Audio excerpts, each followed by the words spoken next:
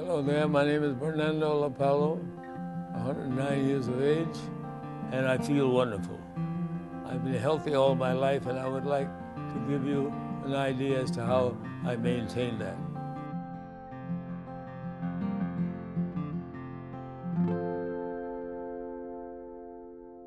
First of all, I'm going to show you one of the great meals of which I think that everybody has, and they start off with soup.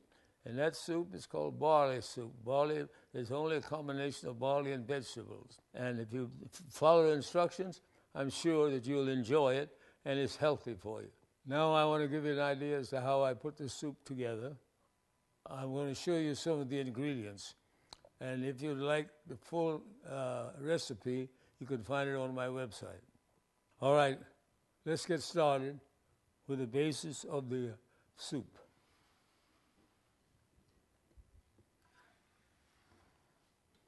Oh. Onion is the number one. Number one because onion and garlic is a base, and they should be brothers and sisters instead of cousins, for far as seasoning is concerned. Onions, carrot, this is celery, which was used years ago as a medicine. All right, green pepper was another one, very important.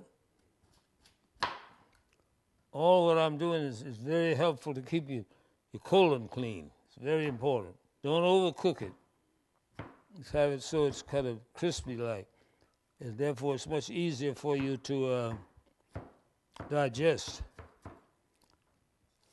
Put this in the pot. You saute it lightly. The vegetable you saute lightly, and then add your chicken stock or beef stock, or whichever stock you prefer, and let it cook more moderately. And then when it's about 2/3 done, the vegetable, you put the barley in, because the barley has been soaked overnight and it's soft. Because if you put the barley in with the vegetable, the barley will be hard and the vegetable will be soft.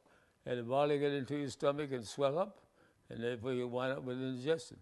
All right, we've had this cooking for a while now, so this is what it looks like when it's finished product.